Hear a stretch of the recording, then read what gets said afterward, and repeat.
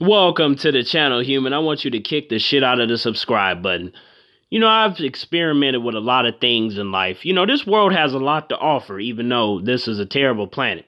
So this is going to be one of those discussions where you're going to get those humans talking about, why were you talking about this? What the fuck is wrong with you? You can't talk about this on YouTube.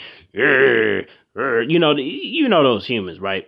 But see, luckily for me, I don't experience, nervousness. I don't get embarrassed. I don't get anxiety, none of that kind of stuff. But it was just the right set of conditions. You know what I'm saying? The sun was shining. My dick was hard.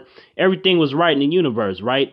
And, a couple days before it, I decided to buy myself some strawberry lube. It was expensive as hell. I mean, I was in debt for a year. That's how expensive the bottle of the strawberry lube was. You know what I'm saying? My brain can't even remember how much that shit cost. That's how expensive that shit was. But the point of this is that, I started stroking.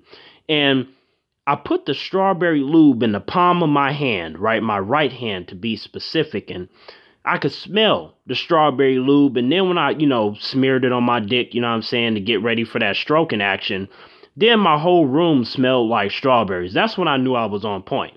And it wasn't even my idea initially. The universe put that idea in my head. You know what I'm saying? It was just like, Terrence, stroke your dick with the strawberry lube to Jessica Alba. I was like, hey, thank you, voice. That's a great idea. So I was looking at this one picture of Jessica Alba. She was looking good and smiling and stuff. And I just decided to stroke it away. You know what I'm saying? The conditions were right. Feet was kicked up. Dick was straight in the air. And it just seemed like it made sense to stroke my dick to Jessica Alba with some strawberry lube. I mean, hey, it ain't nothing wrong with that. Now, that one time turned into like 9 other times. But the point is that in that one moment, everything was just right in the universe. And then it was weird because when I busted a nut, it created like a different kind of scent because you had the scent of my dick, the scent of the strawberry lube, and the scent of the nut that came out of the tip of my dick. So then it turned into like this mixed berry flavor kind of thing. You know what I'm saying? Like mixed berry flavor kind of scent going on. It was weird. It didn't make no sense to me either, but that's what happened, right? So when this happened, I was thinking to myself, man, what an experience. What the fuck was the universe wanting me to do that for, right? So I just kept stroking away. I ended up busting 2 nuts to Jessica Alba, right? She was looking good and she was smiling at me, so she was giving me the approval to do it, right?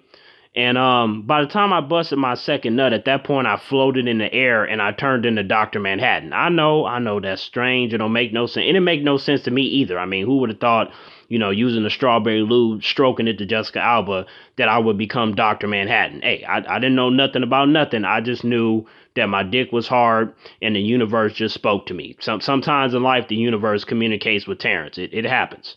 And, yeah, strawberry lube. I haven't gotten it since. It's been a long time since I used me some strawberry lube. I mean, it is pretty damn expensive. It just makes no sense. But luckily, I'm a creative individual and I can stroke my dick many different ways. But, sometimes the conditions are just right. I mean, even the sun was shining. It was all warm and shit. So, sitting there butt ass naked, stroking my dick with strawberry lube to Jessica Alba, it just made sense to me. Terrence out.